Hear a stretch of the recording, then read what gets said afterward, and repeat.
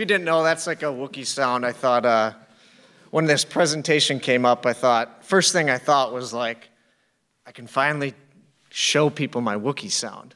And then I came up with the idea of my talk, so. All right, I'll stop stalling. So when I was a kid, I remember my teacher told me that when I did presentations, I would literally do this the entire time. So this is my first presentation since then. So if I'm doing this, just, you know, it's normal. So all you really need to know about me is my tweet to follower ratio is huge.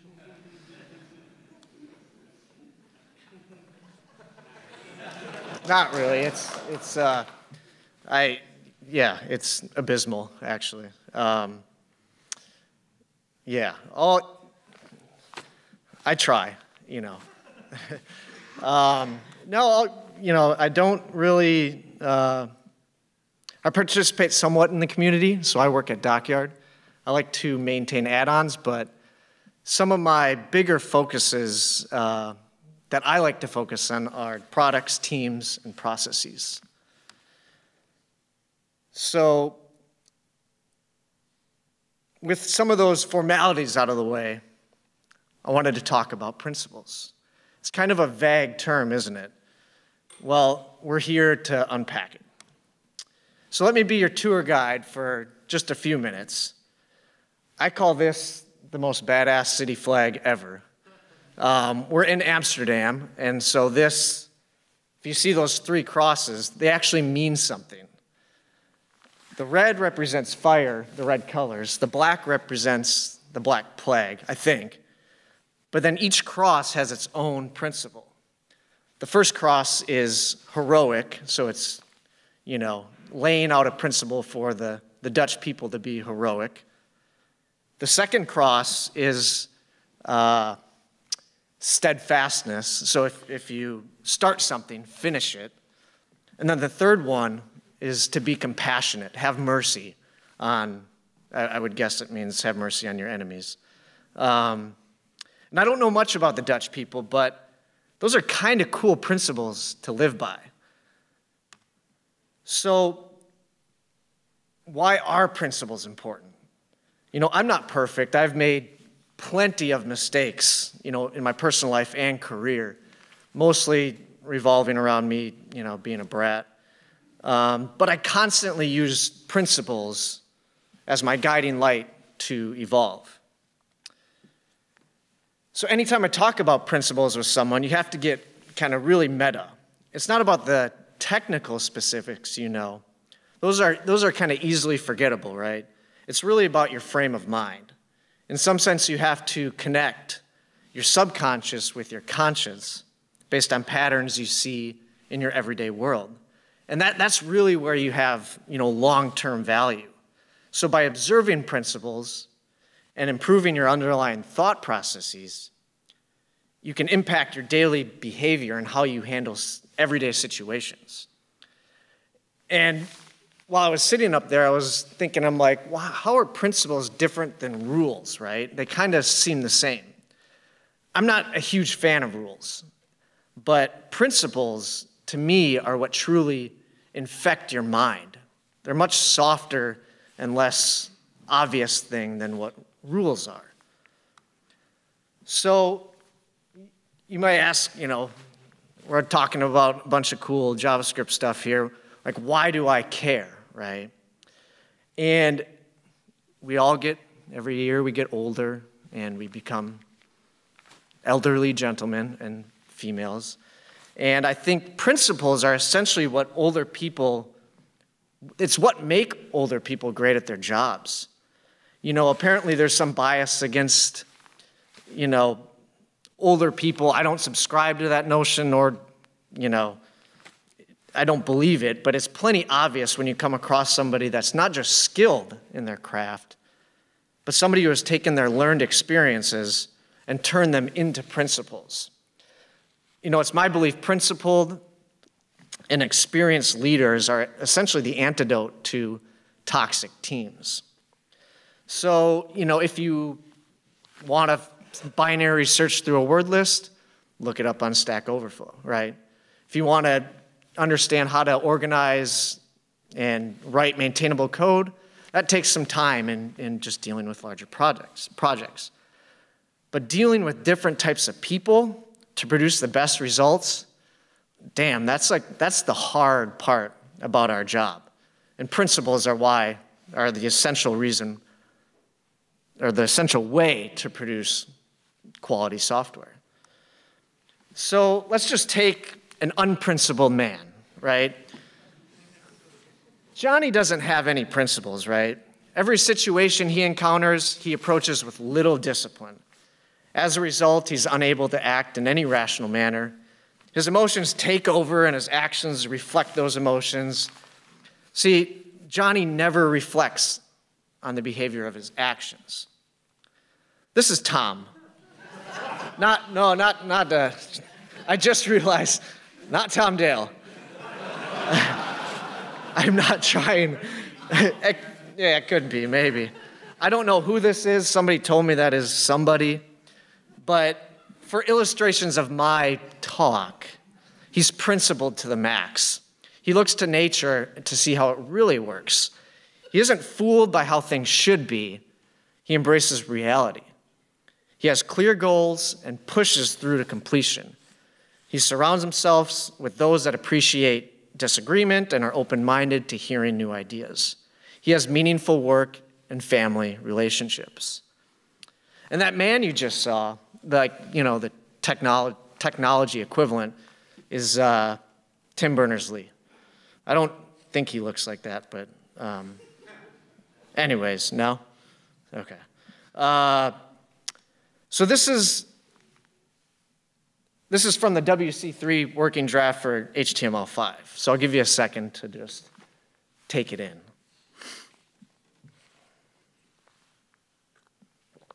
So this is a principle, right? This is not necessarily a rule. It's a principle. And a principle like this sets a standard for so many different technology practitioners. A few, key words jump out at me. Which ones? Promoting open computer languages and achieved through industry consensus, right? That's somewhat the basis for our community, isn't it? And then we also take the rule of least power. I'm sure some of you are aware of it. It's a design principle of the HTML spec. And if you just take a quick read of this, it's so simple, right? It's such a simple principle, but has helped guide the decisions, and thought processes of many, projects in any type of software realm. And it's one fact that has enabled projects I work on to have collaborators from designers to UXD practitioners. I don't have to just do everything, right? We can have designers, we can have UXD practitioners being really productive on our apps. So I hope you have kind of a good framework, if you haven't thought about it before, of what principles are. And so I thought it would be cool to hear from some of our own community members on what specific principles they have adopted to ship, good software. And I'll start with me. This is kind of the creme de la creme of principles. And it's one thing I always do with my significant other. We'll be talking about something like, where do we want to live? And I'll be like, I want to live here. And she'll be like, I want to live here. I want to live on a farm. She wants to live in the city. And we'll argue about this. But even before we talk about where we want to live, we should first get in sync, right, about what our principles are. Why do we want to live where we want to live? And so the first, what I would, suggest is that make sure other team members on your team are in sync. It's literally the root of every problem I have witnessed and caused inside of teams, because principles were either loosely stated or not stated at all. So if you're in a position to lead a team, make it known that these are the things you care about, and also identify the things you don't care about. This allows you to be consistent and give coworkers, a clear expectation of what you expect. If you're not in a position to lead, this is where you can get in trouble, and this is where I've gotten in trouble quite often as well. Ensure your principles line up with the team's principles. Make your principles, make your principles known amongst your team. The next person I talked to, well, I didn't talk to myself. The first person I talked to was Robert, and we chatted for a little bit, and he discussed the principle of consistency. And so his team is really big on consistency. And so here's one concrete example from him. He says, every PR has to follow the PR template we have in our repos. The template outlines describing the why of this change, followed by the how. It's always that way. If you can communicate to those who are reviewing why this change is needed, they can understand the how it was done in the best way, right?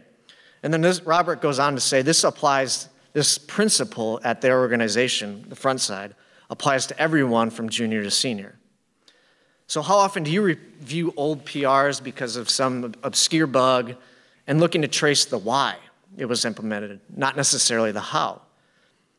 And moreover, ensuring consistency among teammates, nobody felt like they're superior to anybody else.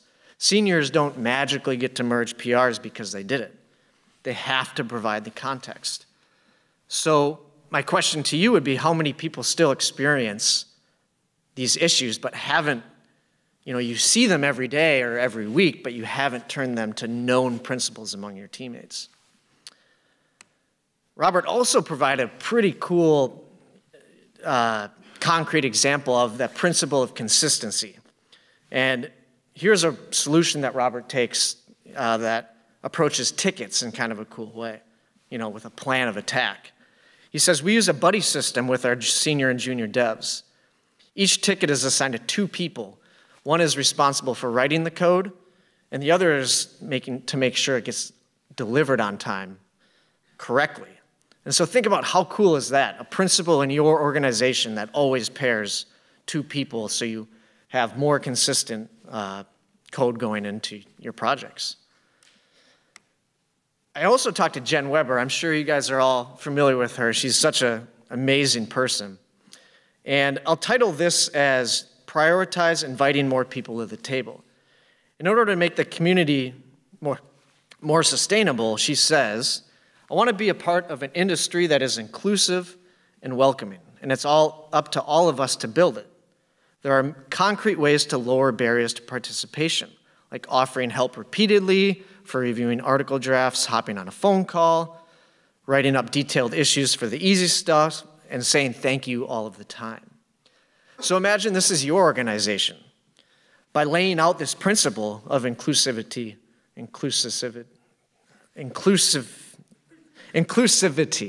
there we go. By making it well known among your team members, you can constantly refer to this when your team members are being inclusive or not being inclusive. It's not a hidden principle among your team. And as we have seen with the Tim Berners-Lee guidelines, those principles have a way of affecting us in ways we would never expect, just like the rule of least power. So with this in hand, perhaps you may see a slight uptick in positive interactions. That is the power of a principle. I got another principle for me. I don't know if it was because I was selfish or no one wanted to participate. I think it's the latter. But, I've essentially seen the world in kind of 3 types of people. And we all know these type of people, especially when it comes to reviewing code. The first type of person defaults to disagreement, but then maybe never comes around to potentially agreeing with you. The second type of person defaults to disagreement. They automatically provide, a negative to whatever your idea is, but at some point might come around and say, you know what, you're right, you're right. But then there's a third type of person, and this is the principle that I try to live my life by, is default to agreement, but provide points to the contrary.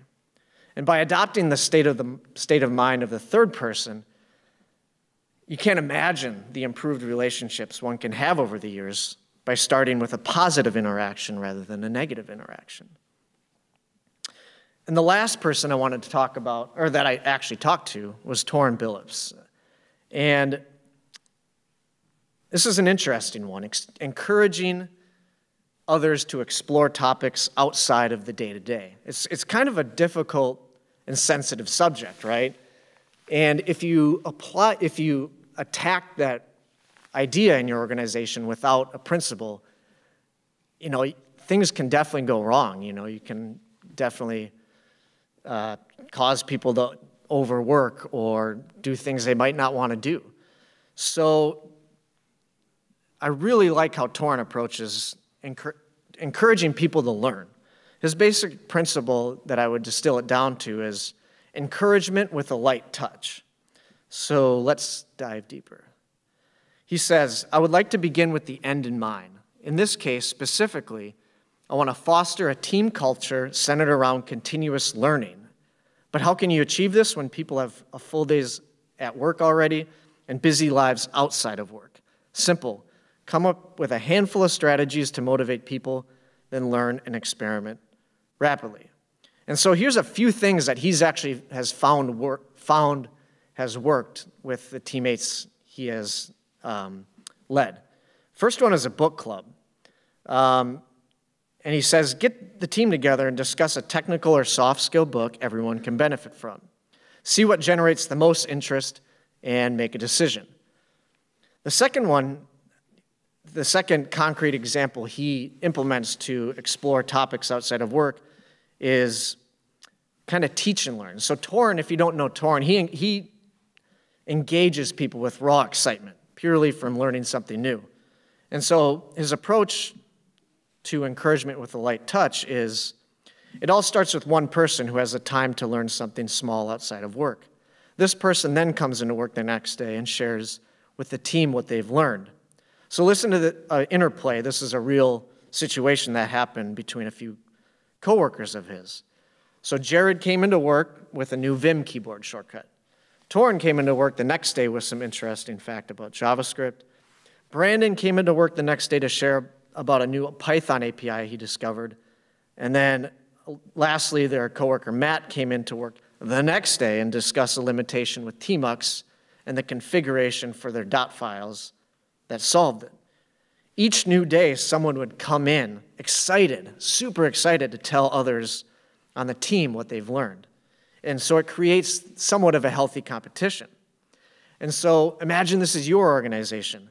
If your boss or company isn't on board or doesn't have a principle of taking downtime out of the day to discuss, various learnings, no matter how small or big they are, this wouldn't be possible, right? You would have to say, Dan or Melanie or whatever, take the weekend to learn these new things. And that doesn't create a very welcoming culture. So all of those had a common theme, right? Give your developers the time of day to let enthusiasm and continuous learning infect your culture and team. So that's the last of the principles from people within our community. What I wanted to focus on next is our community at large.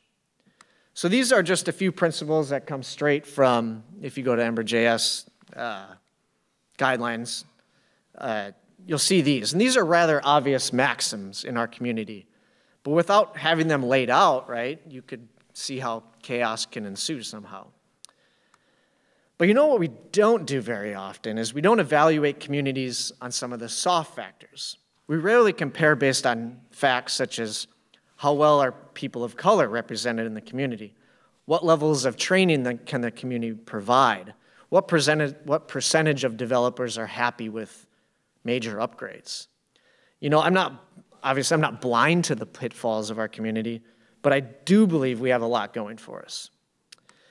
And the first principle I see is no developer left behind. We like to bring everyone with us as we move forward. Take an example like Webpack or, sometime in the future, tree shaking. If you compare React versus Ember, To get tree shaking in React, you might have to do some configurations to get it working for you.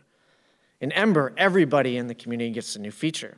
This requires the core team to think about adoption and development. And so as a result, we have a delightful, developer experience. And I would imagine we spend a lot less time at least compared to other communities upgrading our apps. The next hidden principle I see in our community is we have clear communication and clear goals.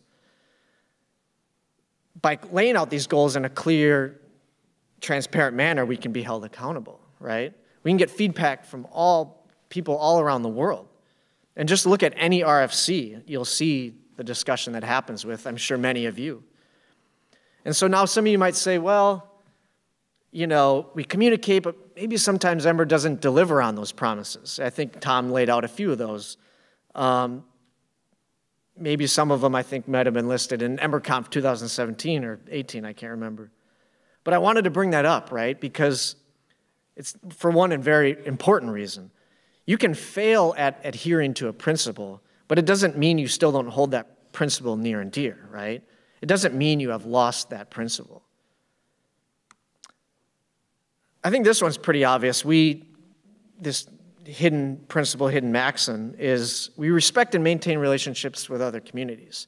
Good vibes lead to tweets about Ember, including us in conversations, and even help adopting other community best practices into ours, correct, right? Productivity and performance, I don't think we've ever assumed these are mutually exclusive, right? Think about the past notion with higher levels of abstraction. One necessarily produces a larger footprint that degrades performance. Or how about the common misconception that Ember.js is slow? I mean, look at what our community members have achieved in the last few years. This implicit principle that these two aren't mutually exclusive is why you can get Google Lighthouse scores to be, almost perfect with a smallish Ember app, right? Here's another one I think is pretty important, training and membership. I came to this community with just a bag and nothing. I had no experience, right?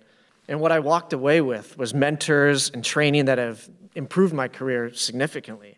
I think this is a pretty important principle in our community. I found that if you put in the time and effort, somebody will provide guidance and mentorship for as long as you give your time, right? It doesn't come free, but it could be the most valuable thing you do for your career. And lastly, I think this one's super cool. Diversity here is welcome and encouraged. And this comes from a lot of the core team members as well.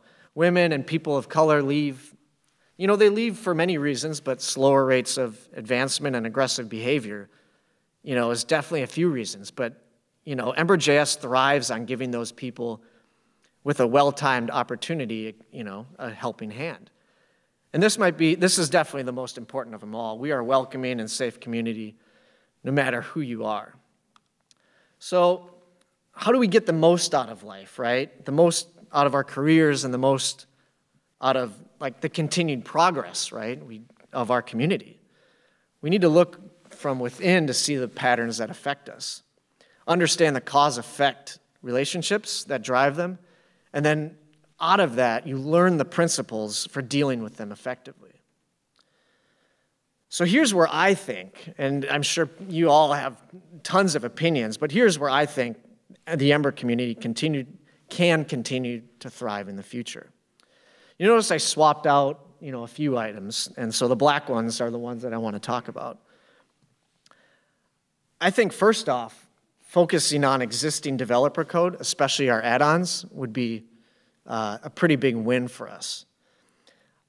Perhaps even LinkedIn could hire a project manager to help push and prioritize issues in our community, right? I mean, it'd be kind of cool.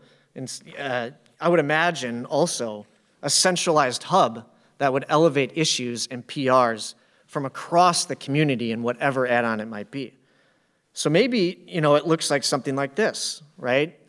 You have the add-ons and the specific issue, and a project manager could help and use this to help prioritize things. You've probably seen PRs that have been sitting out there for a year, and you're like, somebody pushed that merge button, and no one's doing it.